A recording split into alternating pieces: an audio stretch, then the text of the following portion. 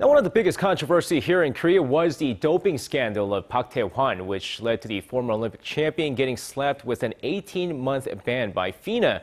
But throughout this whole time, we haven't heard what he had to say regarding the issue. Well, that's all going to change now as he's set to have a press conference later today at 3 p.m. to talk about his side of the story.